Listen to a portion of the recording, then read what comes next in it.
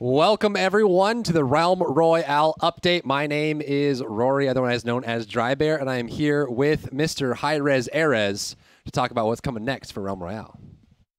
He's alive and well. So we have set up some kind of stuff for this patch, and then we'll start doing a Q&A after the fact. I'm sure a lot of people have questions around kind of where Realm Royale's at and what we're doing next. And then some of the things we're working on internally. So if you guys are wondering, we have kind of gone and taken a hard look at the game to try and improve some core metrics and performance. We've seen some players kind of interacting with that and some feedback elements that we think can make the game a lot better. The first thing we talked about, which we actually did tease a little bit earlier last week, is a new mode coming out called 40 vs. 40, or Realm Wars, right, Ares? That's correct. The Realm Wars mode. So Realm Wars is, we really wanted to kind of create a match that has more of that big group environment, right? So you can have like bigger teams and it puts less emphasis on the individual being the star to carry the match, and it becomes more of almost like a war between armies. So what we've been trying to do is find the right mix between casual and competitive play for the game, because there are different players that want to have different experiences within it. So the last version was the 6-man teams to try to make it a little bit easier for the people that are brand new to the game. And with the real intent is that we wanted to try to get to the 40 versus 40. So this is showing you a little video. The two Zeppelins come from two opposing sides. Right. There's an area that was going to be kind of like the circle that it shrinks down to, and it's very simply plays the same basic way that the normal mode does, except that you have two sides, two teams, and you can still do the forging, you can still go and get your loot, you can still resurrect in this one, I believe. You can, yeah. And essentially it's going to be a little bit easier for people to pick up and play, and that's what we're hoping for. You can go into it as a solo all the way up to a 4-man team. Right. So this is all 4-man squads. So it's up, yeah, and you can decide to fill or not fill, but it'll still have about 40 on each side. So one of the things that you also see a little different here is something new we changed for this version, which is the ability to separate the weapon crafting from ability crafting, since that's on the screen right now. Yeah, that was a big request from the community, so you'll now be able to specifically craft an ability or weapon. It will still randomize between that type, but now you can more directly choose what you're getting, what kind of item you're getting out of the forge, which makes it a little bit easier there. But you do still have the runes, the ability, the weapons, the consumables, and of course the resurrection, which does work in this mode. However, when you do the resurrection in 40 vs. 40, it will only resurrect your squad. It won't resurrect, obviously, the entire 40-man team. And so you'll see the two Zeppelins on either side. You spawn. There's no respawning here. So you'll just be looking to kind of get to the final circle, but you can take over the whole map and get loot, and then try to win. Yeah, and we're hoping that this will be the mode that the majority of players can just enjoy, be a little more relaxed in. It's a little easier to escape as a chicken because usually you have more teammates around you to protect you, but since you have a limited number of chickens, that goes away after a while as well. And otherwise, it's a good place to learn a lot and experience the game without as much pressure as it usually is. Although it gets kind of hectic. We had some crazy fights when you have 20 people on each side firing at each other. It could be a little bit crazy. The ability usage matters a lot too, so that obviously when you're starting to get these big armies fighting together, a clutch barricade or some really good proxy mines, you actually start using abilities together. So you can throw a whole bunch of proxy mines in one room and trying to use some fun synergies between the way you play that you don't really see in 4-man squads, and then just kind of some cool army combat. Yeah. But outside of that, we're also bringing back another mode outside of 40 vs. 40. In this patch, we'll be turning on solo queue as a separate queue along with 40 vs. 40. Yeah, so the solo queue, one of the issues, obviously, that we have now is since the player base is much lower than it was before, if we have too many queues, then you're not going to get any decent matchmaking. Right. And we wanted to change some of the logic for solo queue to allow it to have people more around your level to play with. So the solo queue will be turned on, but there are a few caveats that go along with it. There is, it's really not any big change to the gameplay itself, but the mode is actually on a timer, and it will be somewhere between 5 to 10 minutes that it'll be set off every time to make sure that we get a good player base. So you'll see how much time is left before it pops, and you'll know. Before it's ready, so you can go play. So it's on a rotating queue. Yeah, you can play the 40 versus 40 for a while or something else if you want. Yeah. And what it does is then it takes a large number of people and it separates them out more right now by the essentially by their level, right? So you'll have more new players in some of the lower areas. You'll have much more experienced players in the other areas. So it gives you a little bit more competitive. It's still not going to be perfect. It's not true matchmaking, but it helps push the better players away from the newer players. And separate that out. So we're hoping that will give people a place to experiment with. We also think it'll be kind of interesting to see how a time queue takes place, because you can't just requeue up instantaneously. For the next one, you might want to actually try to win this much harder. Each match is that much more important because you have to wait maybe 7 minutes to get into the next one. So you have to kind of really put a lot of emphasis in winning that match. Right. And after we see how solos goes, we'll go back and look at duos and squads again. So there's going to be 2 modes that are available as soon as we go live with this. Right. We're hoping to PTS tonight or tomorrow. And the one mode will be the 40 versus 40, which will be much more casual, and then solo for the people that want to have a real competitive experience. Yeah, so that's kind of a good split there, and it really helps kind of if you're looking for that solo experience. And we've seen a lot of feedback from the community asking for that mode to come back. And again, to reiterate, I see some questions in chat right now. This will actually be 4-man squads, 40 versus 40, not 6. And then solo will obviously just be single queue. So that's just going to be separation there. So you guys already saw that we did separate out the weapons and the abilities in the Forge. We also do have some other cleanups coming in there as well. Common move abilities will now drop again. So you actually will start seeing more movement abilities throughout the match. I saw some fun memes on the Reddit about the movement abilities and where they come out, so you actually be able to get those a little bit easier. Yeah, so one of the issues before is common abilities, and probably more by mistake than anything else, so maybe it was my mistake. We're not dropping on the common level, the movement abilities. So it was much harder to get some starting movement abilities. Now you should be able to find them much more easily, at least on the common level. Right. Just kind of walking around, you'll actually get more of them popping up in the world.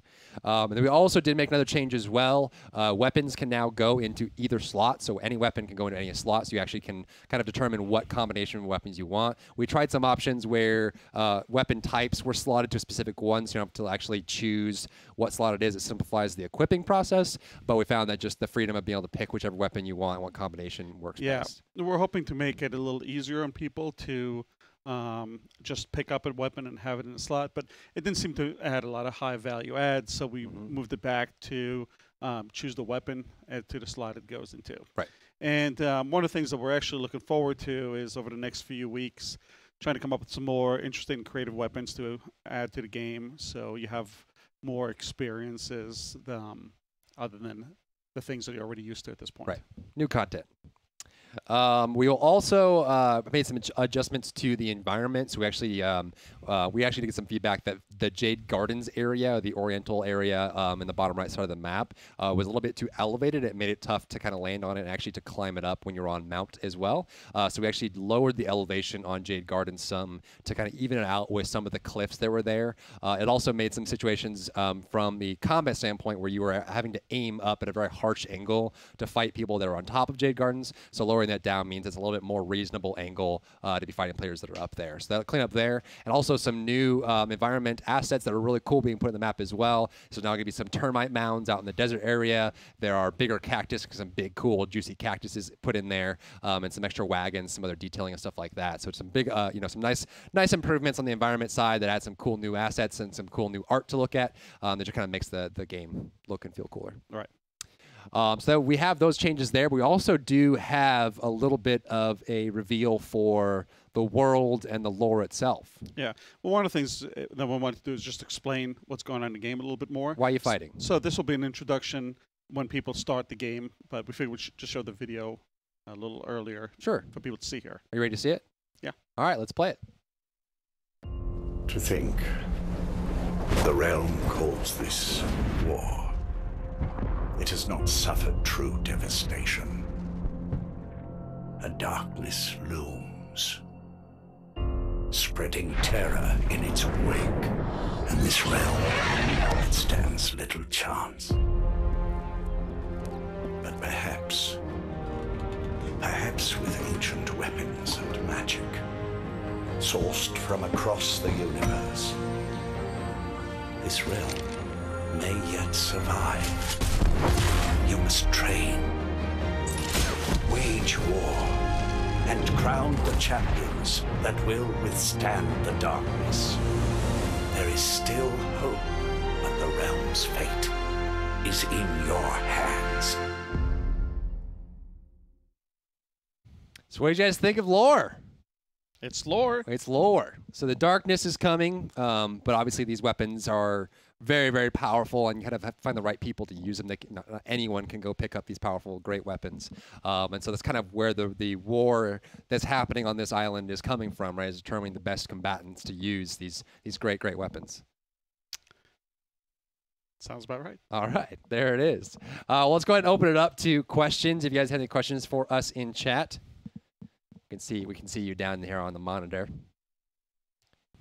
The powerful shotgun.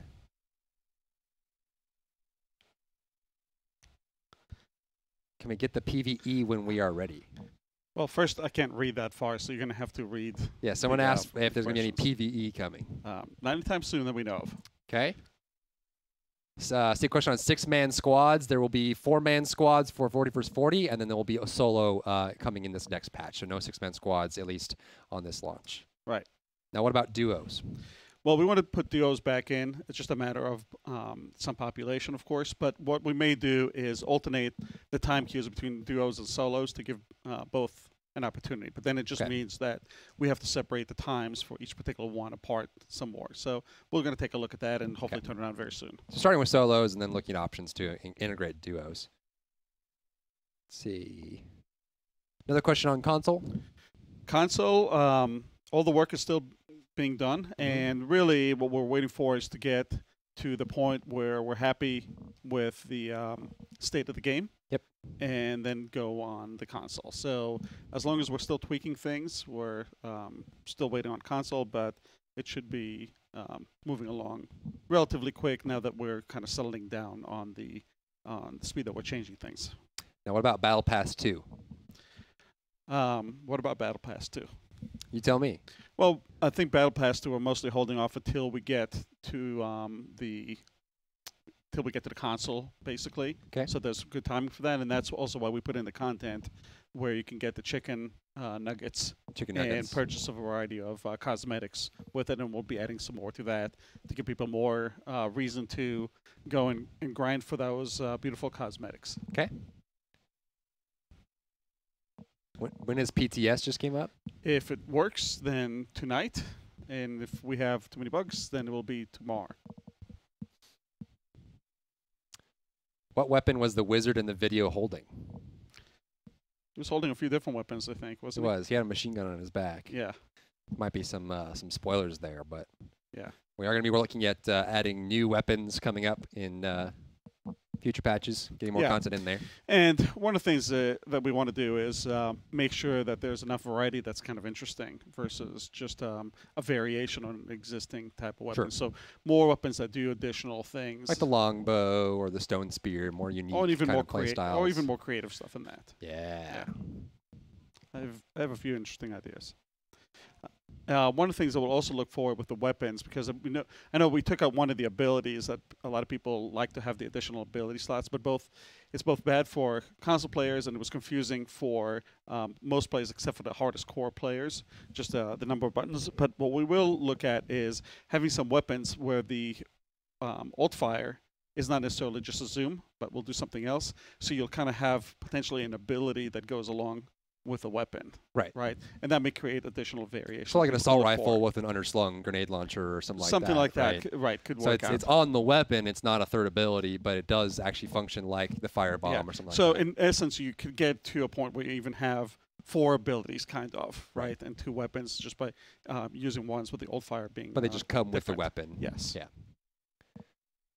But it'll create a lot more variation. I see a lot of questions around 3 abilities. That kind of touches that a little bit. Yep. So you'll have 4 abilities, potentially. Ba-boom.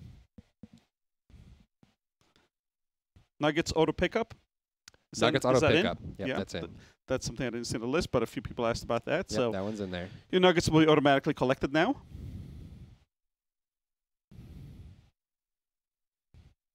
Yeah, you can have any weapon combination. Yeah. So the question is there any? Can you use 2 class weapons like a stone spear and a longbow? There's no distinction between weapons right now. You can put any combination you want. You can do longbow and stone spear, sniper rifle and shotgun. You just put whatever 2 you like. If you want sword and shotgun, you can do that. If you want to kind of be really close range, that's all up to you. Mm-hmm. When are the tournaments coming back?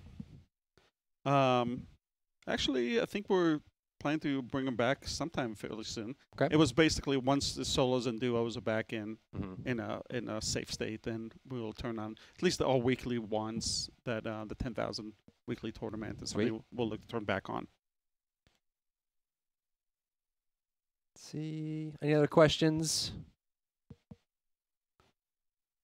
Dual wield swords. That'd be Sure. cool. A lot of questions around classes. A lot of so far we're sticking with the pick up anything you want, Build your own class. and go fight with it. What other questions do you have? People asking for squads. Squads will come back again on a rotating queue, so it'll just depend on the timing we want to put between the queues. Okay. There's a question around being able to start with a movement ability versus finding one in the world. Well, let's see how this patch does where you can find them much more easily. Mm-hmm. So if you're finding the first one pretty quickly, it's probably not going to be as much of an issue. Sure. But we do want to try to start with nothing just to see how that works out. You react with what you find, right? It's kind of the beauty of the Battle Right. Royale genre. Right. Okay. Any other questions? Post it up in chat. A rating reset. That's a good question. At some point, we will look back at the ranking and modify it. At that point, we may do some sort of reset and give a reward to people who have earned Sure. Got to a something certain high. rank. But right now, that's not as high of importance. Sure. All right, guys, that'll do it for us here. Again, we are looking to put this on PTS as soon as we can. It'll either be tonight or tomorrow, depending on how things And by the go. way, I did see we are working on new abilities as well. New abilities, which new we weapons. want to introduce with new weapons. So that's something you should expect over the next few weeks. Sweet. New content. We'll be posting out the details a little bit later, and we'll actually have that lore video up on social media soon as well if you're curious to watch it yourself. Thank you so much for tuning in today, and we'll see you next time. Thank you for your time.